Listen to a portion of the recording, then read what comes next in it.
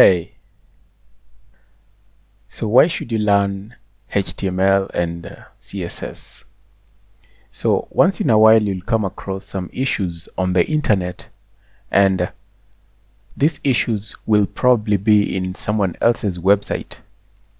For example, I'm here on Skillshare, and let's say you're interested in joining the Skillshare affiliates network, and then you click down there on affiliates.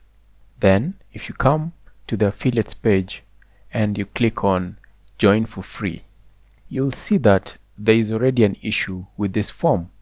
This is a pop-up form, and if you're on a computer, if you click here, you'll see that the form disappears. So if you don't know HTML and CSS, you'll be frustrated and probably go to social media and say what a bad experience you had. But if you know HTML and CSS, you know that you can use Firebug to make this form work the way you want it. You'll just make it such that it can scroll, so that you'll be able to scroll. If I click here, it goes away, and as I can see, there is no way for me to scroll down once I reach this point, and therefore I'm going to use Firebug.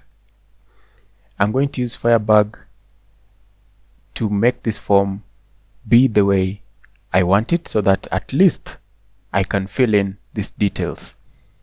So to open Firebug, I'll just click F12. So if you're on Chrome, I'm on Mozilla, I'm on Firefox. If you're using Chrome, you can also do the same thing using the Chrome developer tools. These are things you'll know about if you know about HTML and CSS. So I can see this is affecting my visibility. So I'll just come down here and change the Firebug UI location and make it detached. So once I make it detached, I can just come here and select. So if I select that, I know the issue is probably with the unordered list. So if I do this, I select the unordered list, and then I give it a height.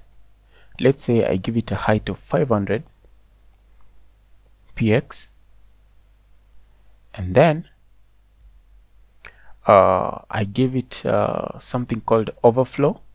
So if I give it an overflow, and I don't care whether it's overflow scrolling in the x-axis or the y-axis, I'll just do overflow scroll. And just with that, if I come here, you'll see that now I can scroll. Okay, I can scroll, but still there's a part of it that is not visible. So I can still not see what's it called? I can still not see the sign up button. So let me try to reduce the width of this to 400, if that's going to help. And if I reduce the width to 400, you see that now I can fill all this form, and I will also be able to submit.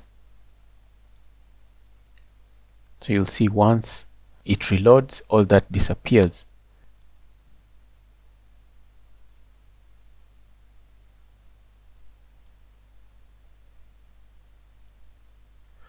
So in this case, what I can do, I can just reload. I can just reload the entire page to do away with the changes that I made. And if I come here and click, and once the form reloads, I can do the same thing. So make sure you fill all the fields correctly. Well, if this was if you're here signing up for the affiliate, you'd make sure you've